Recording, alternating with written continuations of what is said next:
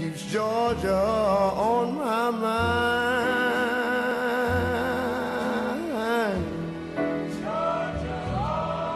I say just an old sweet song keeps Georgia on.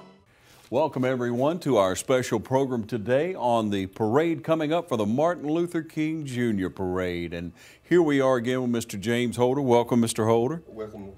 Thank you for having us. Yes, sir. And Miss Laura Irwin. Thank you very much. Thank you for coming in and speaking with us today. Y'all are always so positive and you work so hard in our community, not only with the Martin Luther King Jr. Parade that comes about each year and we get to interview you on, but you're active in other parts of our community, in the church and throughout the community through sponsorships or for things for young people, especially, toward education. Yes, sir. When I see you out and about, and I know you all have always wanted to be members of the community, members of society who give back. Yes. And it shows in what you do and in your heart. So what's the most rewarding part, Mr. Holder, of you being associated with and helping to put on the Martin Luther King Jr. Parade? Well, the important part to me is keeping the memory alive. And the second important thing is the young people. I'd like to see the young people get involved where they can know something about the history of the past struggles and all. Yes, sir. It's easy for us to forget today what others have put forth before us in all walks of life. Yeah. There was a time in our country where it was pretty much a caste system. If you weren't born into being able to do well, you didn't do well. That's right. But through struggles from our people in our country and all of our people, our diverse country, and supporting each other, we're to a point better now than ever. We're not where we need to be, no doubt. But we have come a long way. So when you first started the idea, share with us again. I always love the story, Mr. Holder, of how you first started putting on the parade. Well, Ms. Irvin and I met up at the post office, and I believe I asked her, after we talked a while, I believe I asked her, maybe she'd like to help start a parade. And during that time, she was a chairperson with the Black Festival, and I was the president of the Dublin North Southern Christian Leadership Conference. And both of us took it back to our members, and they accepted the idea. Wonderful. And I believe we met in December that year, Ms. Evans? No, we spoke at the post office in September, and we had our first meeting in October. October, right, we had our very first meeting. And the parade in January. And we had the parade in January. Y'all went to work, didn't you? Yes, sir. Yeah, it took and that was, we had that first meeting in October of '94, and we presented our first parade January of '95. Wonderful. And it's been growing and doing better and rewarding since then, hasn't it? Ever since then. It has grown, and it has gotten better. More and more participation, more and more the community turning out to be a part of it. Yes, and from out of town, out of county, components have come in to be with us. Do y'all remember who the first Grand Marshal was? Yes, sir. The first Grand Marshal was Dr. John T. Wolf, president of Savannah State College. Wonderful. Yes. And I'm sure he graciously accepted that first year. Yes, he did. Yeah. And so how many years has the Martin Luther King Jr. Parade been going on? What year will this be? 22nd. Wow.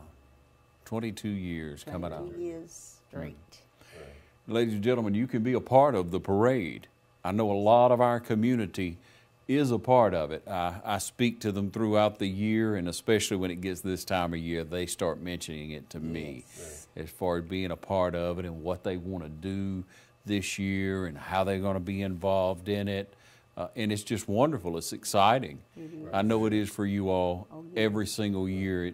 And just to have that accomplishment, coming up on 22 years of service to the community, of remembering a struggle that wasn't easy by any means. And times have changed a lot. A lot of people forget about that, how much times have changed. People are, it amazes me sometimes when someone will say, you know, people weren't receptive to it then, but now they are. That's right. And that's a good thing. That's a mighty good thing. It is so different now. It is so much better now. You know, a lot of organizations and persons did not accept it. What we went on anyway, because that was Dr. King's way of doing things. If you know you are on the path to doing something right, you are going to have opposition. Of course. But with love, you go on forward. Yes. And opposition isn't a negative thing. It could be reinforcing for you. That's right.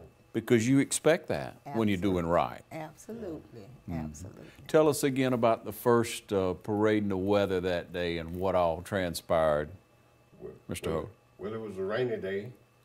I never will forget that day. A lot of people called and asked if we're going to cancel it. We said, no, we're going to go on with it. It so happened, we was talking about it earlier, you know, we put it together right quick. It just so happened some of the children brought their instrument home for the holiday. And we dressed them up in sweat shirts and all, and they performed in the parade. And it turned out good. We had good participation. Didn't many people turn out then, but it, like you said earlier, it's been growing ever since. Right. We've really been blessed. Yeah. And many times just to do something right, to do something worthwhile, the first time, that's important. That's important. If we just stopped, who knows what would happen. That's right. If we'd let the rain stop us, but we went on. Now, you've always been involved with Southern Christian. Yes, sir. Yes, sir. I was elected president a year before the parade. And once that was in my mind of starting that when I became president. I come up through the ranks. I served as treasurer, vice president, and on up to president, and then on up to the state and national level. Right now, I'm the vice chairman of the state SCLC, and on the board of the national. Well, we're international now because we're doing a lot of rate in Apple and cross seeding. And even though a lot of things stay the same, your goals and your ambitions and your things that you want to do each year change. You want to grow, you want to do more. Hopefully you accomplish what you set out to do last year, and you're looking on to grow and do more this year. So things have changed with the Southern Christian now. Tell us how that's changed over time. Yes, well, it went from national organization to international organization. Some of the leaders in Africa and all, they want to be free. Yes. And they want to know how we do it, right, how we did it, and how we doing it. And so we have people spending time over there. We have young people go over there in the summertime, like exchange students and all. Yes. And so we're very much involved in what's going on in Africa. Several projects in the major city. One of the projects that the international is working on, you know, it's a lot of trapping with young girls. Right. And that's one of the things. Amen. That the national is working on now. Yeah. When you see a problem, you address it, and you want rights for all people. All people. All people. Right. And it wasn't a black-white issue. It was not only black people back in the day that were being taken advantage of, but women, people who were poor. Right. So many people benefited. So many people benefit. You can't help one group of people without helping another. Everybody benefit. It was better for all of us. Oh, no doubt, no doubt. And finally, it seems like in our country we're coming to the realization that I would say well-learned people, intelligent people, smart people, whatever way, they just may have had a good sense about them, knew that diversity is so important. Yes, absolutely. You know, we have to use the abilities and skills and talents of all people that we have, or you're not reaping the full benefit. Right. Our society won't, our families won't, our neighborhoods and communities won't. So I'm very pleased to be able to sit here today and speak to y'all about this wonderful event coming up again. It will be on the 16th. The 16th. The 16th. What 12 time? 12 o'clock sharp. 12 noon. Right. Yeah. We start on time. We'll be moving out at 12 o'clock. Right. And we have the bands coming from out of town this time. We didn't have Savannah State on last year, but they're coming this year. wonderful. And Fort Valley brought a small band last year, but they see what was going on down here, so they're going to bring a full band this time. Good. And Good. the Twigs kind of. Yep, they joined us last year. Yes. Yeah. Right, that was last year. We just love being able to be a part of it, letting people know about it and get involved. Now, what number do they need to call, or how do they need to get in touch with y'all to be a part if they're not already? Well, they can call myself, James Holder, 478-697-1366. They can also call Ms. Irvin here at 478-272-3966. Yeah. And Ms. Nadine Hunt, Okay. 272-5983. 5983. And so go ahead and make plans now. Be a part. Go ahead and call. If you cannot, for some reason, you want to support, you just call those numbers and you give what you can and be a part of this wonderful parade. And Ms. Irvin, it really just kicks off, to me, Black History Month coming along. You know, it's a wonderful time, and I know it's its own event, but to me, it's the beginning of a historical month for us. Yes, it is. It really is. And so did you have that vision from the start that you thought it would just, of course it works hand in hand with it, but just grow that effort?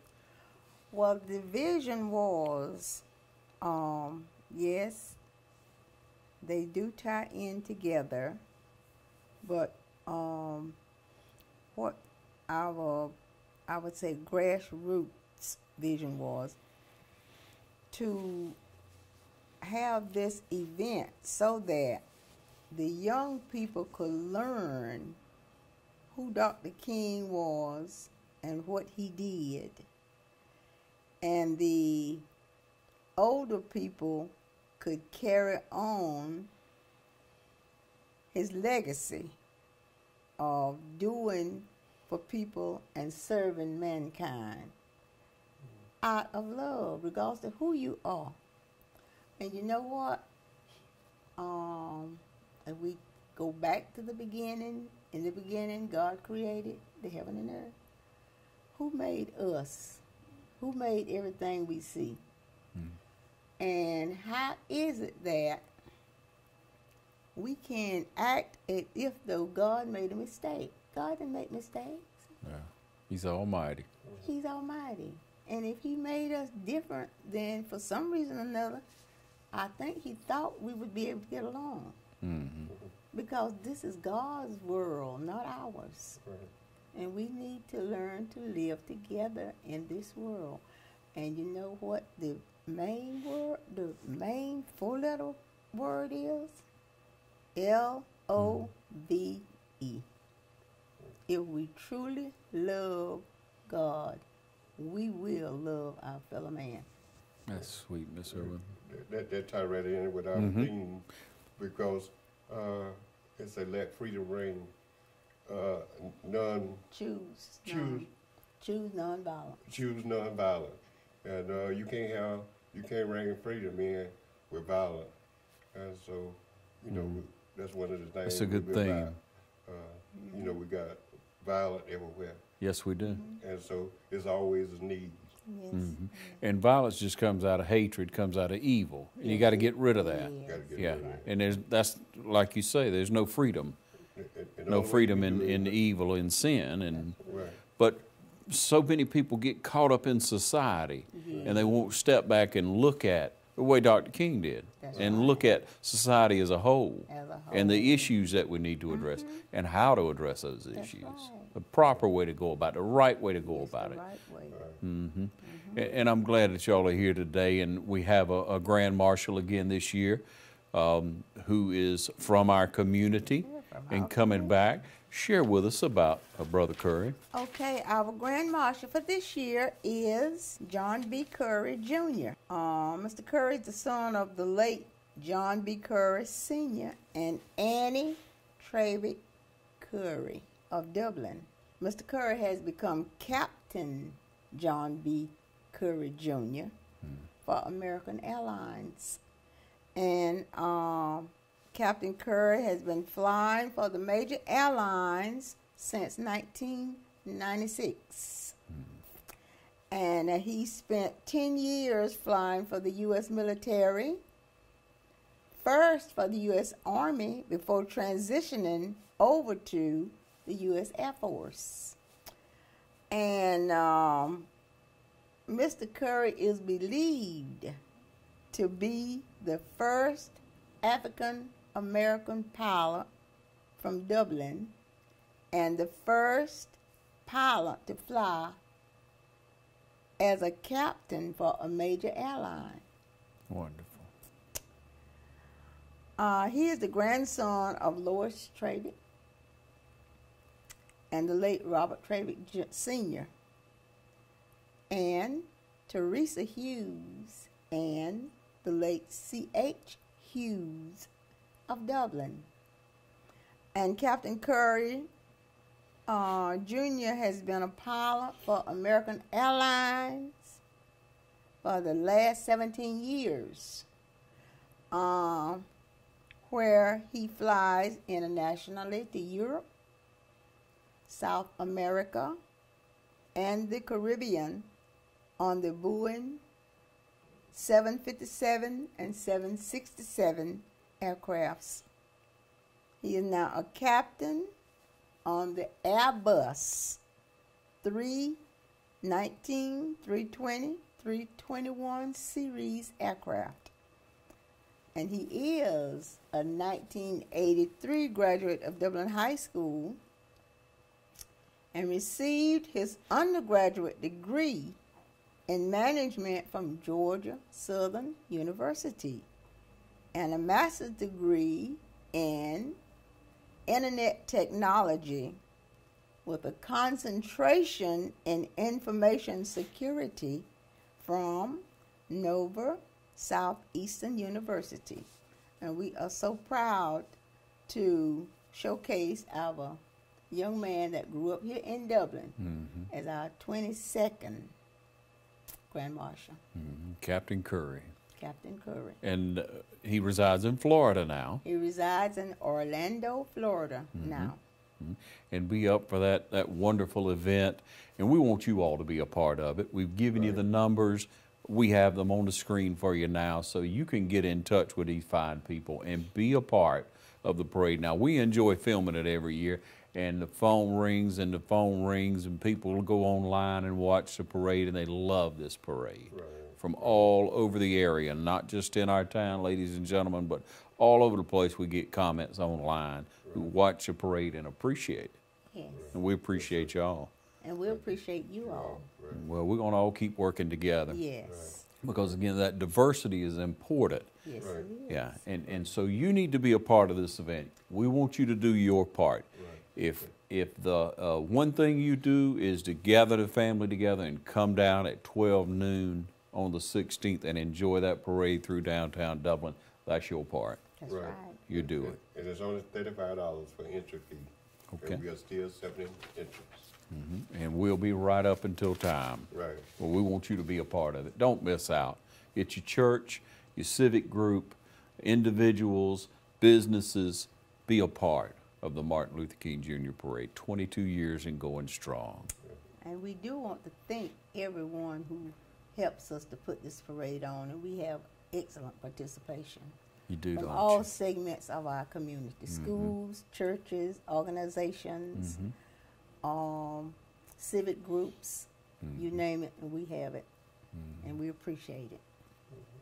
We have a very good committee that has been working with us over the years. Yeah. Yes. They help us put it on. They behind the scene, but they don't want no credit, but they do a good job of helping us Workers. work it. They want to work for what's right. And For what's right. again, we appreciate that. Glad to be a part. Looking forward to the event. Thank you for joining us today. And Thank thank you. you for inviting us. All right. Thank you, and stay tuned, TV 35. Keeps Georgia on my mind.